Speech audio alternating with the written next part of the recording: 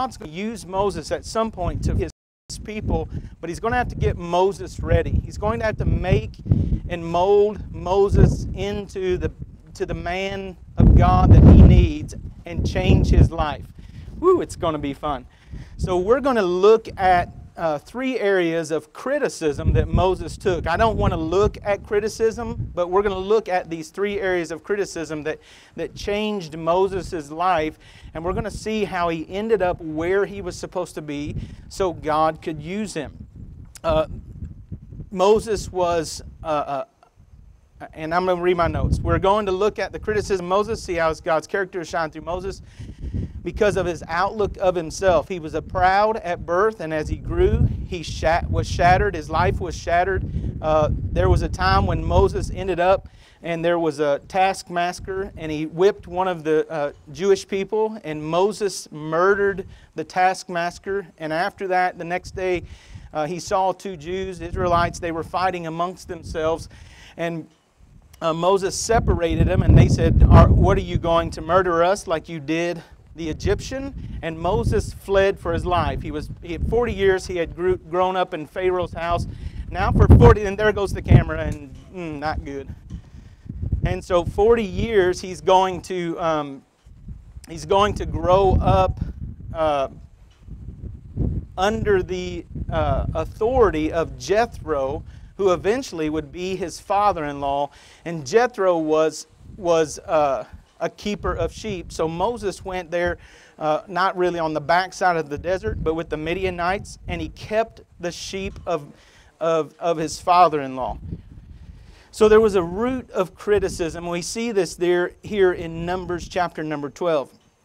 Remember Moses, when he went up to Mount Sinai, he broke the tablets because of his anger. And I will say, as I was studying this, Moses is just a man. He's not God, although God uses him greatly. He's just a man. He is not somebody to be worshipped or somebody to be set on a pedestal, but he's an example. And so the 2 things we're not going to look at is who Moses is as far as his greatness, and or who Moses is as far as the criticism that he would take. He was the friend of God. In 2 Corinthians chapter 12, the Bible says in verse number 7, "My servant Moses is not so, who is faithful in all mine house. With him will I speak mouth to mouth, even apparently, and not in darkness speeches. And the similitude of the Lord shall he behold, wherefore then were ye not afraid to speak against my servant Moses? And the anger of the Lord was kindled against him, and they departed." Remember when Moses broke the tablets. So he's not looking for the power of Moses, the strength of Moses. He's looking for the servant of Moses. Oh, man. The root of the criticism. All right, criticism is the art of judging with propriety of the beauties. Criticism is really a word that was birthed out of the word critique. And so the critiquing is actually the critiquing of the arts, looking into the arts, looking into photography, looking into paintings, looking into, we would say, subjective type sporting events like gymnastics and that kind of stuff, where there's not an objective goal. The person with the highest score wins, but not necessarily the best person. You know, when we watch baseball and basketball and hockey and those kind of things, the team with the most points win. It's very objective. But in the life of Moses, he begins to be critiqued, and his critics are those that desire to have his position, or those that have a desire of pride. And so we have 3 different groups of people. The very first person that Moses is criticized for is the Ethiopian woman. So Moses goes on the backside of the desert. He's there with Jethro. He tends sheep for 40 years.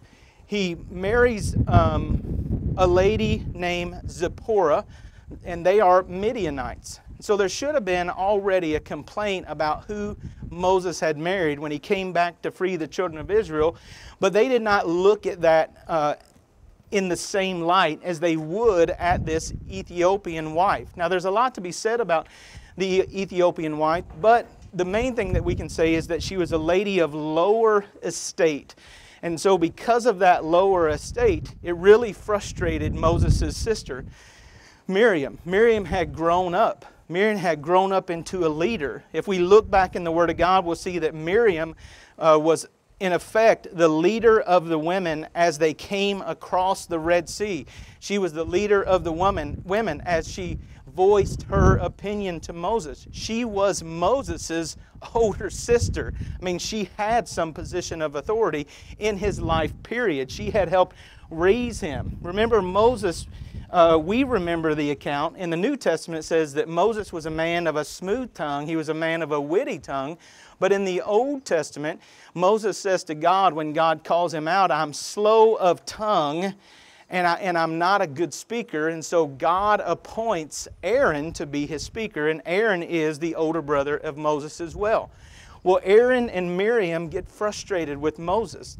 In essence, when Moses married Zipporah, it elevated Zipporah's status to Moses' wife, but this leader figure. Look, there's really, if you study God's Word, there's little to be said about the word leader in the Word of God. It's more said about the idea of servant. We elect politicians and we call them leaders, but they're really not leaders. They're appointed politicians. They really are servants of the people. When we give them authority, then power corrupts them, and then that absolute power corrupts them absolutely. And we see this corruption in politics all of the time, but we see this corruption as well in the ministry. We see this corruption in business. We see this corruption anytime someone is elevated to a position where they have no one to answer to and they are the ultimate authority.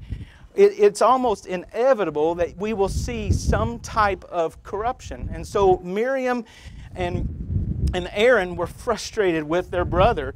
And so the first person, I put the minor person, was the Ethiopian woman. The first criticism was of the marriage of Moses because of this Cushite that he had married, because she was of lower estate. The question of her identity is important. However, it is the reason for the criticism which comes next. That's important. Because of the criticism of Moses' wife, the people begin to criticize Moses as well.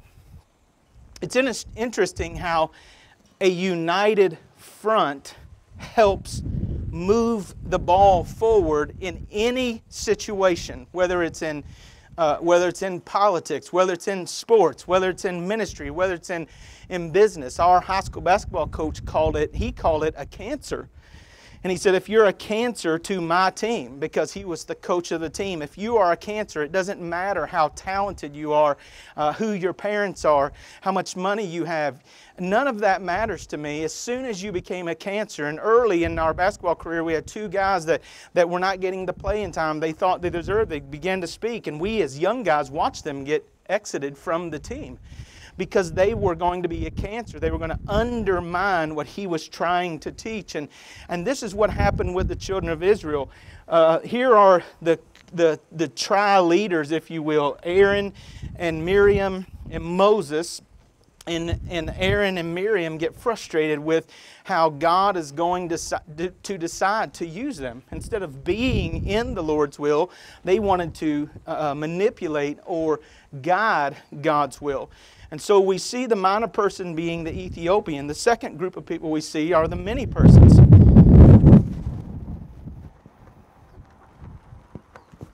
People complained, and then God disciplined. Israelites complained about the hardship of manna. God sent a plague. What did He give them? He gave them quail. He changed their eating routine. They were not satisfied with what they had. They wanted more. They weren't satisfied. They were not content with what they had. They wanted more. And they didn't blame God before this discontentment. They blamed Moses because of this discontentment. They said, Moses, you are the reason. Remember, think about this for a minute in the life of Moses. He begins to be criticized by the people that he has freed. All at the same time, they begin to say these absolutely crazy things about, you took us out of bondage to bring us out here that we may die. But there are many people that would say they would rather die than be in slavery for a lifetime. And so He had brought them out, a God who they did not see in essence, but they saw in the day as He led as a cloud and as a fire. And they saw His presence, and they watched Moses work. They began to murmur against the fact that Moses was not feeding them the way that they wanted to be fed. Can you imagine at this time that maybe that our food supplies would run low and we would begin to complain about the things that we eat? It's interesting to think about a generation, even the generation that I've grown up in, that unless we have what we want, we're not satisfied. We're not living with what we need. We're not living with eating certain things. Today, Marcy made a separate meal for me because I don't like what she was going to cook for everyone else. And I can be thankful that I have a wife that does that. But really, as we were eating, I was looking at what she made, and I was like, and I can't be thankful for that's made, that I didn't have any help in creating. You know, there has to be something separate for the king of the house of the Ball family. And so it convicted me, thinking about Moses, where I just couldn't be happy with carrots and what was in that, potatoes and chicken, and all mixed up in one pot with this, just like a big juice. Yuck. And I was like, I can't be content with that. Amen. Would you like to eat that? Yeah, that's what I figured.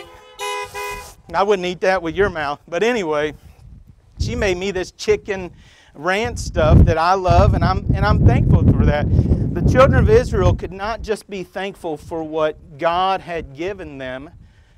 Once they got used to that, they wanted more. And they didn't want more of God, they wanted more of what they wanted. And they began to critique. 10 spies complained about the giants in the promised land.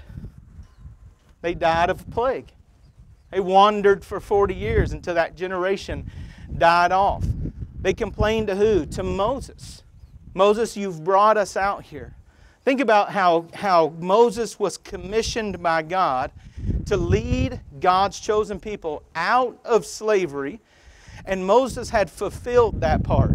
You can see in your own self, if you played the part of Moses, when you came out of the mountain with the 10 Commandments, and you heard a ruckus in the camp, and you went down and you saw them dancing and partying and doing stuff, and they had taken their gold and made a golden calf, and they were worshiping this calf, how it would anger you that they just could not wait for a little while in the valley on God to see what God was going to do. They had to enact themselves. About the same thing that Saul did when when Saul decided Samuel wasn't coming quick enough, and he made a sacrifice on the altar. He got out of his position, and God cursed Saul because of that. He would not forgive him because of that. He held it against his account. But I'll be honest with you, he probably would have forgiven Saul because of it. But Saul would not seek the face of the Lord. Saul would seek the face of Samuel. David would seek the face of the Lord. Saul wanted the way he wanted it, how he wanted it, when he wanted it. And when he failed, he didn't repent to God, he repented to man. And that was the difference between David and Saul. David would repent to God, God would restore him, but beloved, there's always consequence for our action. Regardless of the restoration, there was a consequence for the action of David and his life, as Aaron's been studying that with the teenagers and preaching about that last week. There was a consequence because of that. There was a consequence to Moses' action.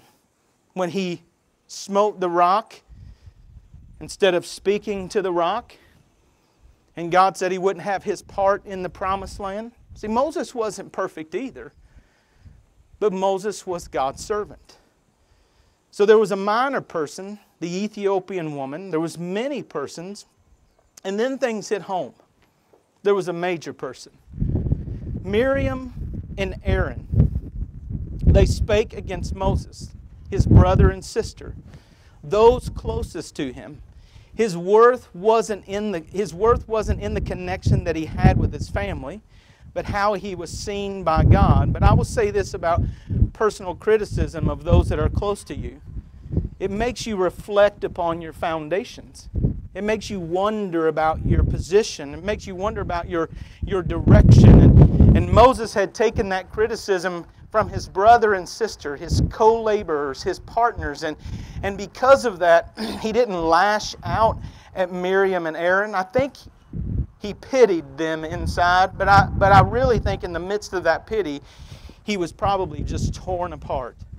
That those people that he was closest to, who he had worked with, who were going to watch this move into the promised land, now none of them would end up getting there. None of them would see what God had prepared for them. We can say tonight that we're thankful for the grace of God, that even when we fail, we have an advocate with the Father, and even when we fail, one day we're going to go into the real promised land, that place of heaven, and it's not going to be on our account. It's going to be on the account of Jesus Christ.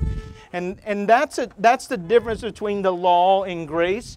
But God held Moses to this standard.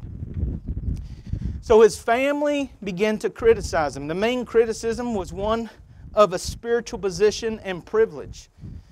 If we look back, we would see that Miriam says to Aaron, "Has God only spoke to the people by Moses?"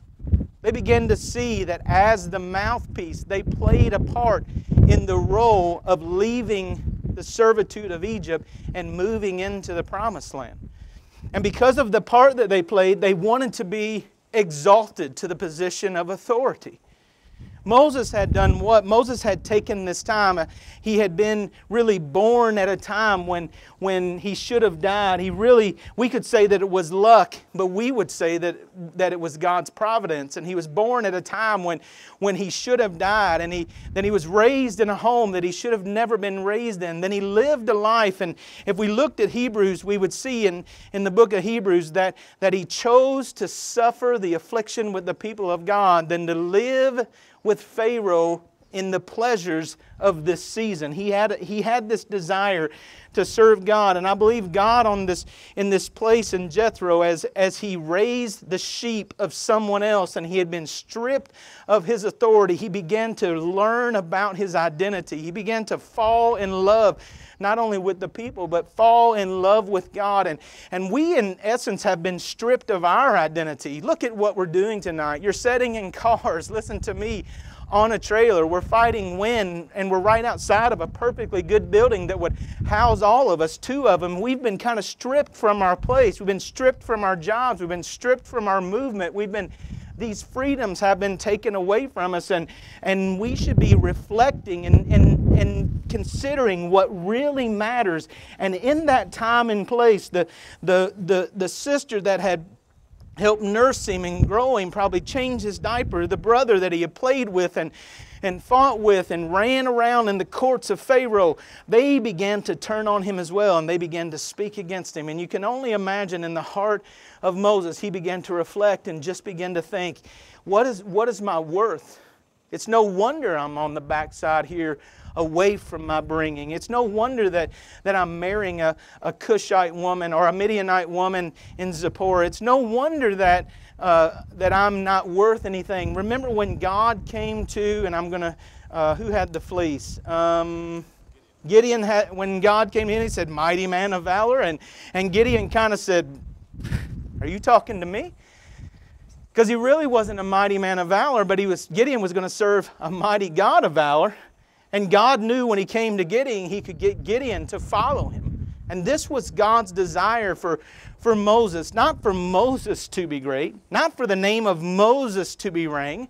Remember when David came into the city and the people began to cry, Saul has killed his thousands and David his 10,000s. Man, it worked in the heart of Saul, and anger worked into him. The fact that Saul could have had someone in his court with that kind of talent, he should have just rode David's greatness right on into the future and finished and handed off the throne to David. But Saul did what? He got anger in his heart, and an evil spirit began to torment him, and he was changed. So Moses begins to be criticized by his brother and by his sister. The main criticism was one of spiritual position and privilege. The position of the wife of Moses would irritate Miriam, who as Moses' older sister would want the priority of the number of one woman in the camp. Her leading of the women in Exodus 15, which we talked about out of the Red Sea. Moses, being the leader of the camp, would upset small souls who saw him as their little brother more than God's servant. Envy and pride are more interested in one's personal honor and man's honor than the honor of God and the prosperity of His work. And this is where Moses would find himself. And I would expect that if we took a poll tonight and we did not know the end of Moses nor the things of God, we would say of Moses, what do you think Moses should have done? And we would say he should have fought back. He should have stood up. He should have put them in their place. He should have done all these things. And Moses didn't do one of those. He didn't do any of them. Because Moses had been a changed man when he was there tending to the sheep of Jethro. Moses had been a changed man when tending those sheep. He came upon this bush that burned but wasn't consumed. And he had walked into the presence of God. Moses was a changed man when he stood in the cleft of the rock and God hid His eyes as the goodness of God passed by, and God removed His hand off of Moses' eyes, and Moses shined with a bright light, so brightly that they veiled his face to be in the presence of the people. Moses was a changed man. Moses wasn't this quick, witty tongue, sharp tongue, quick to react. He was still that. He embodied that. We see him break the tablets. We see him speak to the rock. We see his anger. But we also see him with Aaron stay the plague. We see him build a brazen serpent to free the people. We see him lead despite the murmuring. We see him going despite the criticism. And we see Moses just carrying on for God eventually till God would bury Moses. God would take Moses away and He would lay him to rest. The reply of the criticism is found in verse number 3. You know, the fear is that in 2 Corinthians 10:12, the Bible says, "For we dare not make ourselves of the number that compare themselves with some that commend themselves. But they measure themselves by themselves and compare themselves amongst themselves are not wise." We're hoping that in this time we're comparing ourselves to a holy God. You say, well, I fall short. That's right. And that's why the Bible says that we have come short of the glory of God. So what do we need? We need the power of God to work through us. We need the power of God to speak through us. But when that power of God works in us, when it works in us in preaching, when it works in us at our work, when it works in us, it's not us and our authority and our biblical knowledge and our ability to memorize the Scriptures and all of these things that we have done. It's truly our submission to God that has allowed God to work through us. Those that are unsubmitted to the Lord are not going to see God work through them, or they're going to see the limit of their talent. And I don't want to be limited by my talents. I want to see God work. You know, today I would like to see, you know, if this carried on for 5 years, Carr stretched from here to the end of Crone Road, and not for the glory of Carr Township Baptist Church or the glory of Pastor Alan Ball, but to the glory of God. It's not the number on Restream or Facebook or YouTube up there that says the number of people that are viewing the streams and watching and the comments that are made. To me, it's the simple names on there of the people that don't know Christ, that have had the privilege of hearing the truth of God's Word. Not the privilege because I'm speaking it, but the privilege because it is the Word of God. But the privilege of being exposed to the truth as a result of a virus. I think what man meant for bad, I think what the coronavirus meant for bad in the regions and the minds of the evil people that live amongst us in this world, God is using for good. God is using to reach people that need Christ, to put us on a platform in front of people that would have never seen. Today when I left, I always look back to see the feed. I want to hear the audio. I want to see the video. How smooth did that run? Is it blippy? Is it? And because that's part of my OCD personality, I want to see that. But as soon as I pulled it up, I got a text message from a guy that I've been praying for, and he said, "Watch the service today." And I gasped within myself because I began to replay what I said?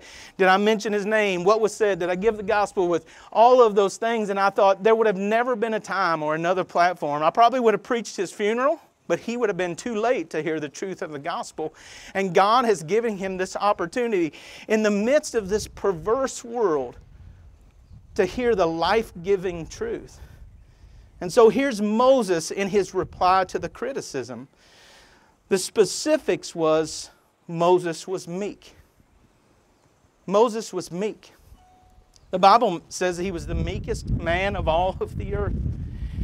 We see meekness as weakness. I said in my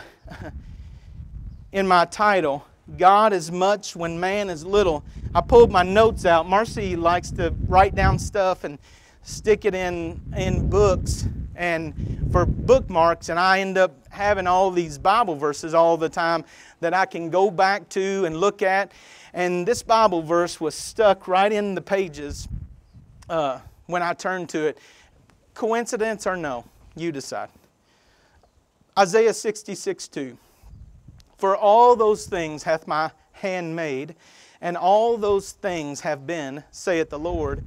But to this man will I look, even to him that is of a poor and contrite spirit, and trembleth at my word. Man, what a powerful verse out of the book of Isaiah, where God would say, I am going to use those of a contrite spirit. Moses is what? Moses was the number 2 in command of the greatest nation, and he was brought low. And it's funny, when he was brought low, God said what? He's the meekest man of all of the earth. Meekness did not reflect Moses' strength, as far as we would say meekness is weakness. But the definition of meekness is strength under control. Look, when strength was out of control, what did Moses do? He killed a man. He smote a rock. He broke some tablets. Boy, but when Moses had his strength under control, mighty was the work of God in his life. And God wanted to use him. God did use him because he was meek.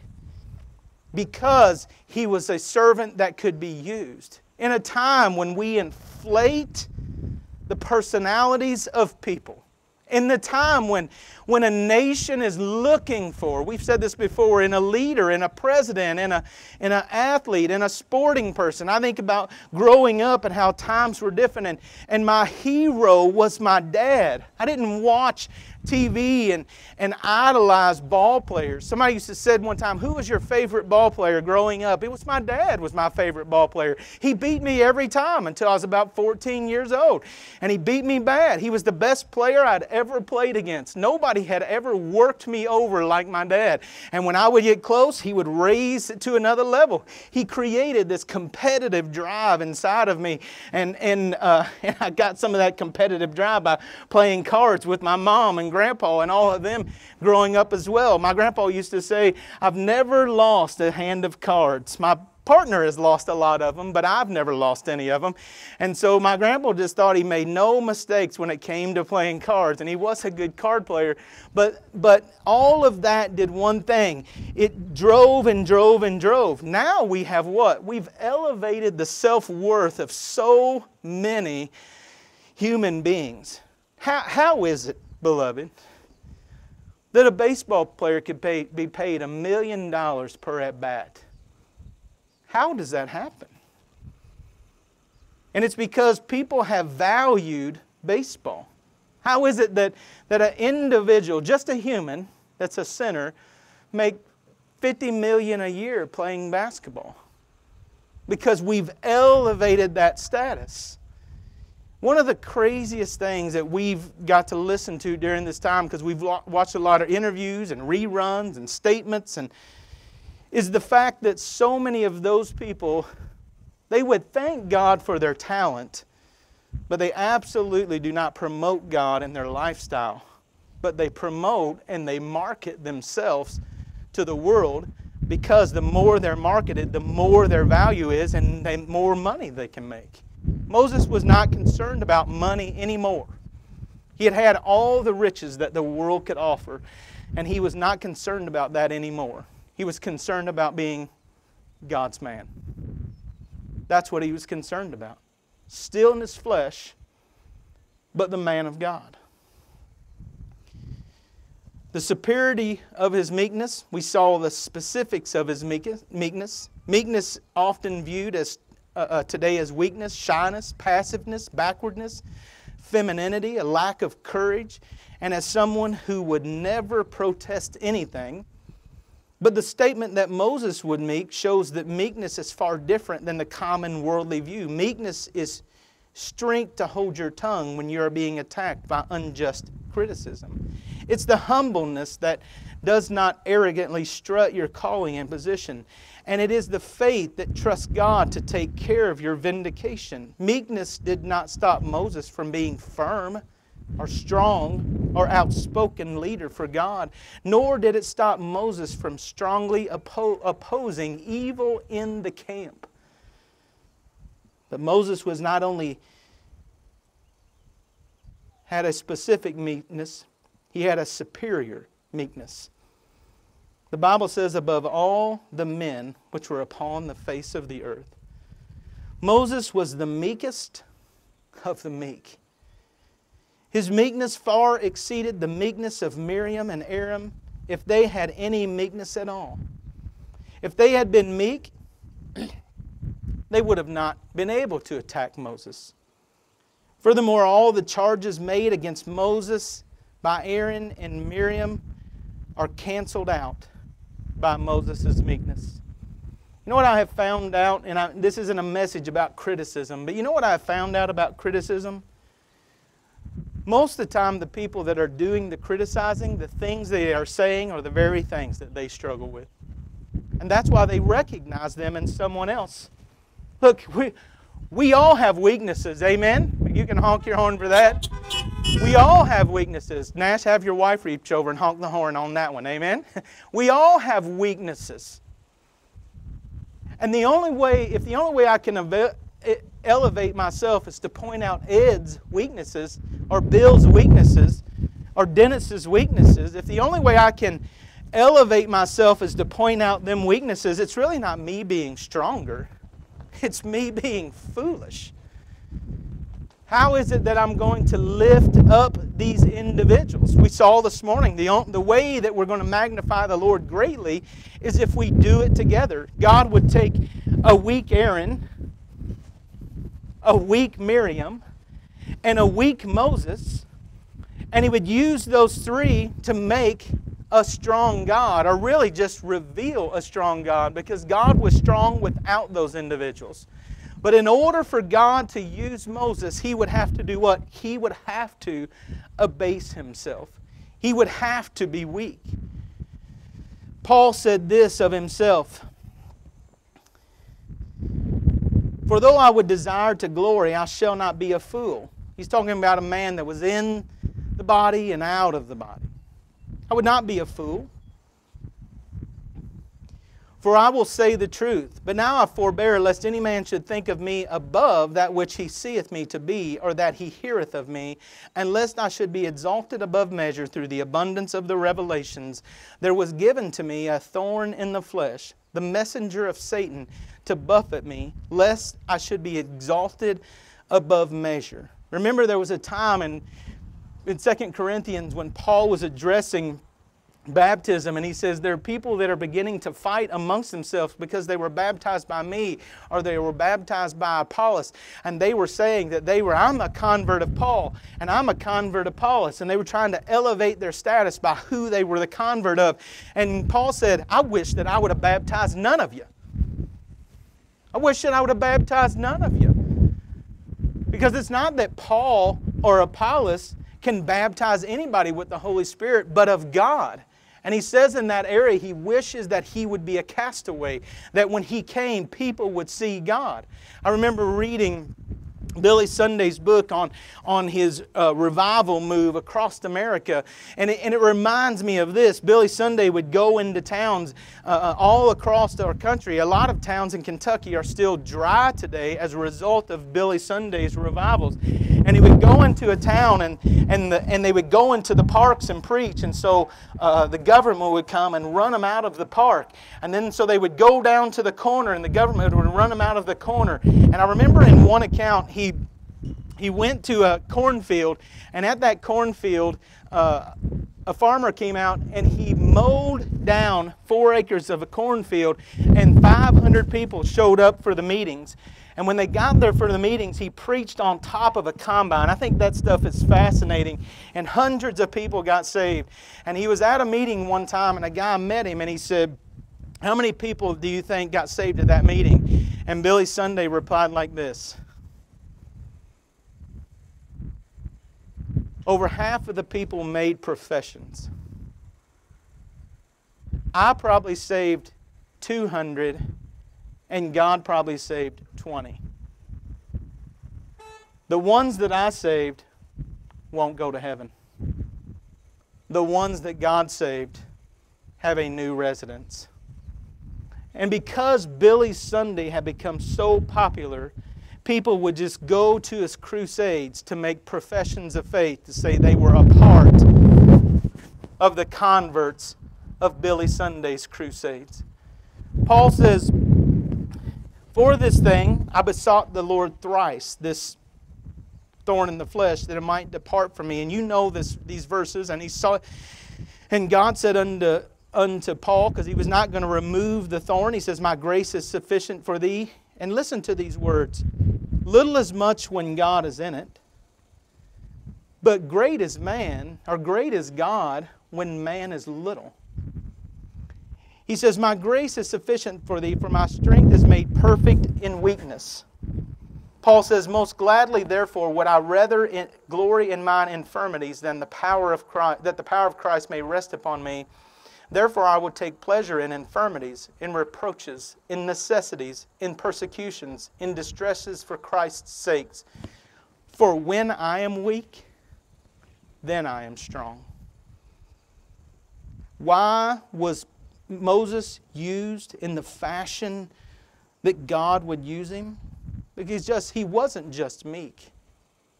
He was the meekest man of all of the earth. Moses asked the question when he came to God, "Who shall I say hath sent me when I come into the presence of Pharaoh?" And God just said, "I am." God wasn't concerned about the strength of Moses. He was concerned that Moses would rely upon the strength of God. It's funny because Moses did not argue with him. "What do you mean I am? How is that going to do anything? What am I going to say?" How is he going to respond to that? I think about being married to the person I'm married to, and sitting at lunch today with the person that Caleb is married to, and the hundreds of questions that they ask about things just so they can know, and question upon question and question upon question. And Moses just does what? He just hears. He goes to Pharaoh, and he probably recounts one of the goofiest statements that you've ever heard in the Bible.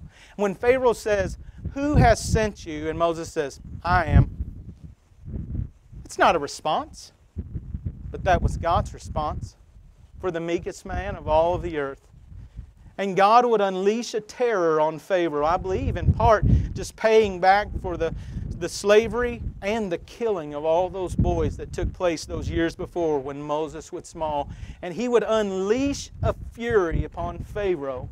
And Pharaoh would actually pay for the leaving of the children of Israel to the Red Sea. And I think about as they moved across the Red Sea, here Moses had been the leader of sheep, and now he stood upon the banks of a river, and the children or the Egyptians were chasing them down from behind.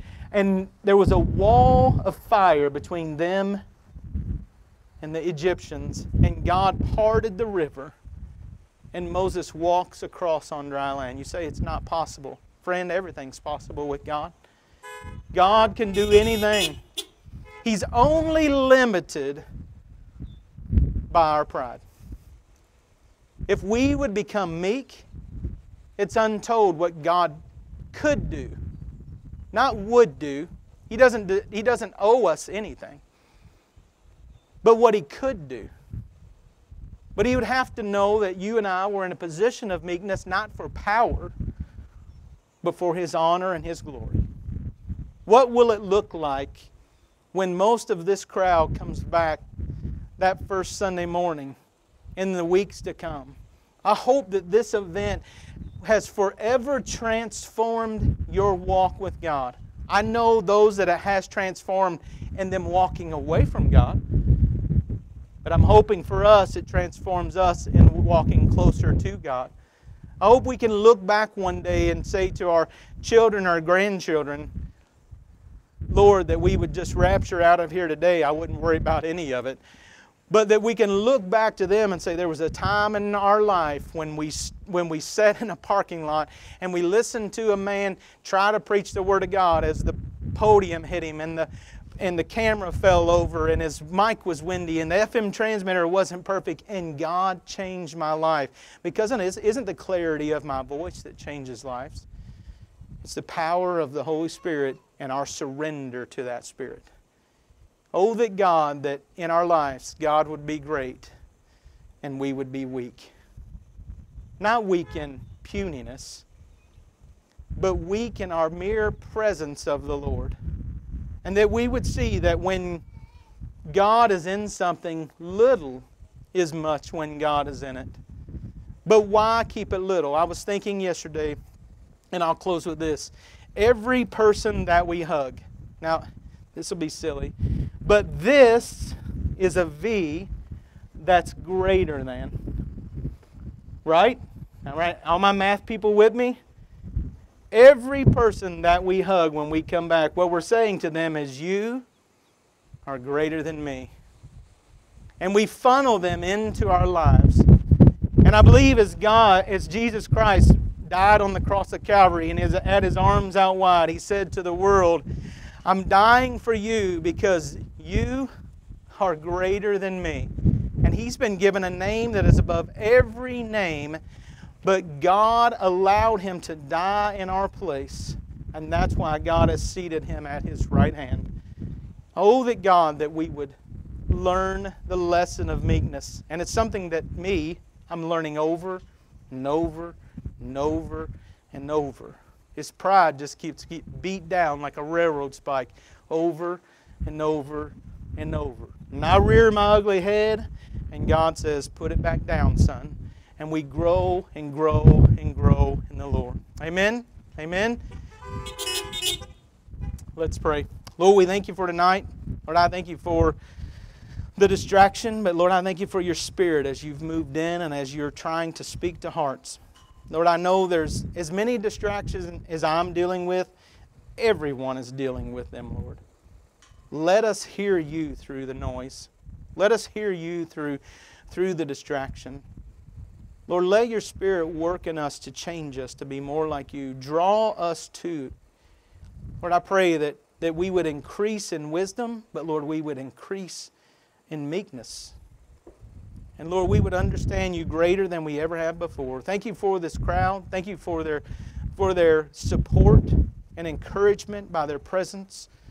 Lord, I thank You for what You're doing in Carr Township Baptist Church, Lord, even amidst all that's going on. In Christ's name, amen and amen.